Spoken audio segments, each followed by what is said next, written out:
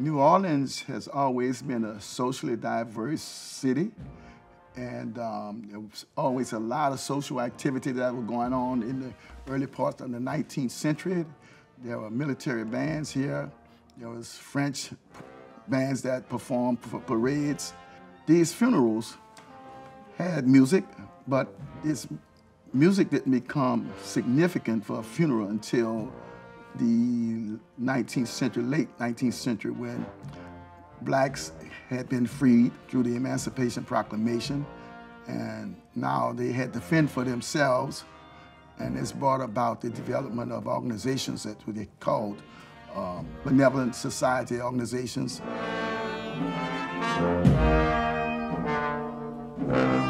A lot of blacks didn't have insurance, so they became members of these organizations to assist and aid them with any needs they may have needed to be met, as far as medicine and funeral processions. The member became deceased, they would take their dues and pay for their funeral costs, whatever they needed assistance in. There were many blacks who became part of these organizations. There was the Young Men Olympia Associated Pleasure Club. There were a lot of benevolent societies that was organized by churches. There was the Jolly Boys. There was the Zulu Associated Pleasure Club.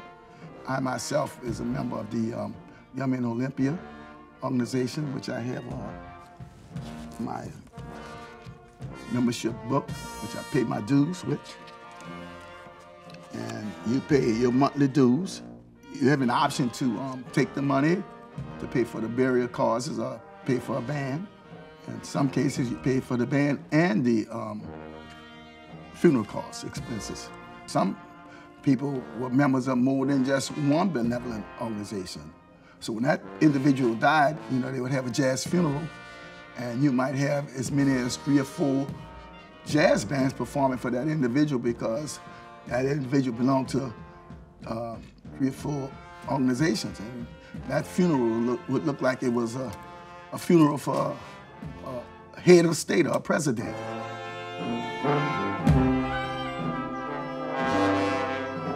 All members wear these badges. If there's a jazz funeral, you wear it on the black side, and after the body is deposited in the ground, you flip it over to the ribbon to the colorful side, whichever is the color of the organization. This is my ribbon of the Young Men Olympia organization. The organization has been around since the late 1800s. I think it was established in 1884. This is a ribbon that belonged to my grandmother. She was a member of the Ladies Tulane Social and Pleasure Club. And it says, aid and pleasure. So I used to pay her books. As a teenager, I would go and pay her dues. This is the black side, and this is the colorful side, green.